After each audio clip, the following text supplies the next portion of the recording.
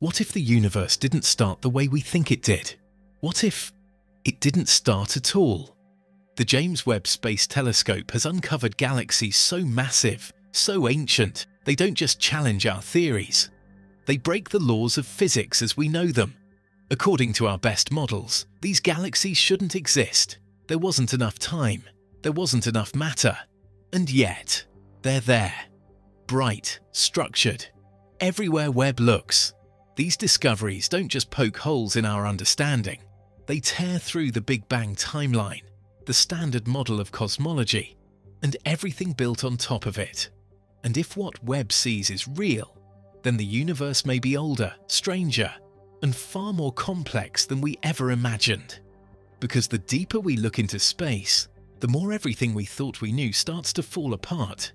At the edge of our observable universe, where light has travelled for over 13 billion years just to reach us, James Webb found something that stunned the scientific world. Galaxies. But not the faint newborn specks we expected. These were massive, bright, structured, packed with stars and burning with intensity. Some of them may have existed just 200 to 400 million years after the Big Bang.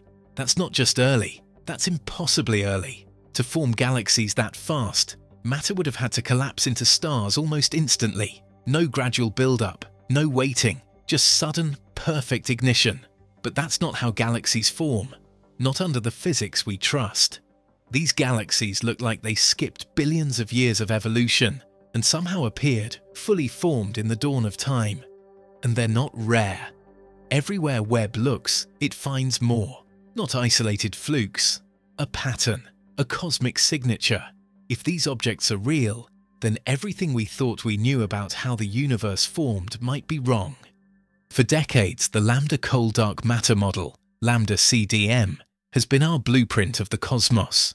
It explains how the universe expanded, how matter clumped together, how galaxies formed. It relies on cold dark matter and dark energy to hold everything together and push everything apart. This model has been remarkably successful. It predicted the cosmic microwave background. It explained the distribution of galaxies. It told us how the large-scale structure of the universe formed. For a long time, it felt unshakable. But James Webb is revealing objects that don't fit. The ΛCDM model says there wasn't enough ordinary matter in the early universe to build such enormous galaxies so quickly. It's like trying to build a skyscraper without bricks and without time to stack them. Worse still, these galaxies didn't just form fast, they formed perfectly. Most galaxies today only convert about 10% of their gas into stars. They're slow, wasteful, but the galaxies Webb found? They used everything. No leftover dust, no gas, just pure blazing starlight. That's not just unlikely, it's not supposed to be possible. These galaxies broke the rules of how matter cools, condenses, and ignites into stars. The temperature, density, and timing don't align. It's as if the entire galactic life cycle played out on fast forward, skipping the messy steps entirely. And if that's true, then we're not looking at a small glitch in the model. We're looking at a cosmic system error. Something deep, fundamental, and unaccounted for. We've all heard the story.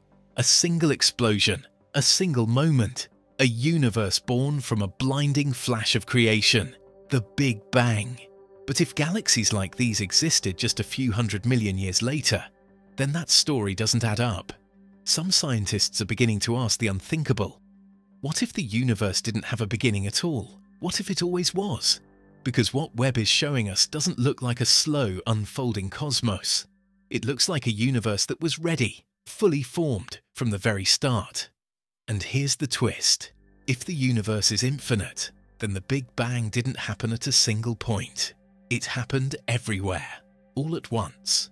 That changes everything.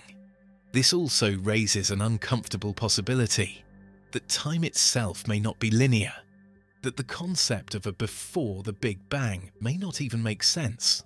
Some physicists now consider models in which time is cyclic or emergent, a byproduct of deeper quantum processes. Because the moment we stop imagining the Big Bang as an explosion in space, and start seeing it as a transformation of space, our entire model of the universe begins to shift, and that shift changes the stakes, not just for physics, but for our understanding of reality itself. The farther you look into space, the farther back in time you're seeing. That's simple enough. But James Webb is now detecting galaxies at distances that seem impossible. Out there, at the limits of observation, lies something called the Hubble sphere, a boundary beyond which galaxies are moving away from us faster than the speed of light. That's not a mistake. It's because the universe itself is expanding, stretching space like a rubber band.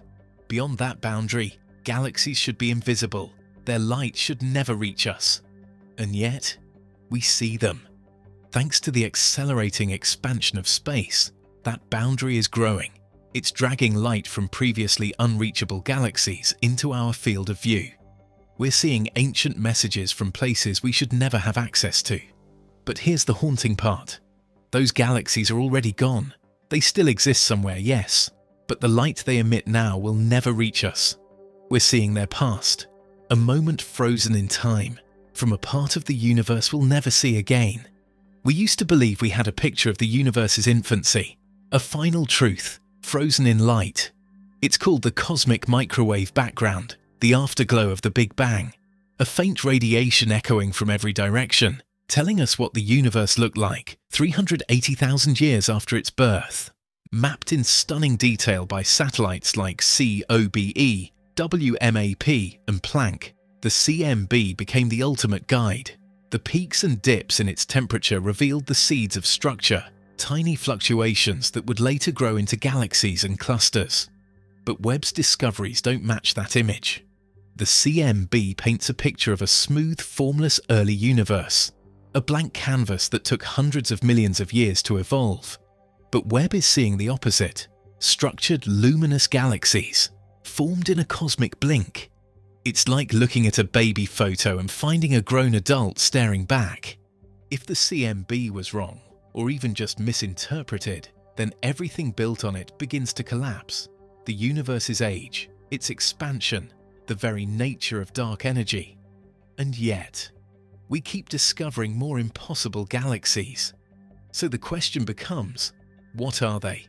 Are they outliers, errors, or signs of a much deeper truth waiting just beyond the veil of what we thought we understood? In the known universe, galaxies are slow builders. They swirl with gas. They take their time. Stars form gradually, burning just a fraction of available fuel. But Webb's galaxies, they didn't wait. They lit up instantly, burning through nearly all their gas in one enormous cosmic blaze. Scientists ran the numbers. The star formation efficiency wasn't just high, it was near total. That's not just rare, it's physically forbidden. No leftover gas, no dusty remnants, just stars. These weren't slow-burning galaxies. They were explosions frozen in time. And it wasn't just 1 or 10, it's dozens, maybe more. That's not an anomaly. That's a new rule, one we didn't know existed. So what are these things? Galaxies, relics, echoes. Some scientists now believe we might be looking at a new class of object. Not galaxies at all, but something else, something unknown. Others wonder if we're witnessing remnants of a previous universe, or artifacts of flaws in space-time itself. Maybe we're seeing distortions, ghost images from a reality our models can't yet comprehend. Some theories even suggest we're catching glimpses of high-density quantum structures, exotic matter condensates, or configurations shaped by physics that predates the Big Bang.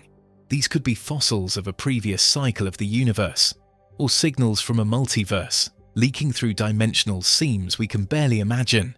Or maybe, our model has been wrong from the start. James Webb may not just be showing us the beginning of the universe. It might be revealing that there was no beginning, that what we thought was the first chapter was actually somewhere in the middle. And now we're left staring at a sky full of questions, with a telescope that keeps answering them the same way. You're not ready for the truth. James Webb was built to answer the deepest questions we've ever asked. Instead, it's asking better ones. It went searching for the earliest stars, The first galaxies. The beginning of everything. What it found was something else. A universe that wasn't supposed to be there. One that formed too fast, burned too bright, and refuses to play by our rules. The Big Bang, the timeline, the laws of physics themselves. All of it is now under review, because the deeper we look into space, the less sense any of it makes. Maybe the universe is older than we thought. Maybe it's infinite. Or maybe it was never ours to understand in the first place. But one thing is certain. James Webb didn't just change astronomy. It cracked open the story of everything.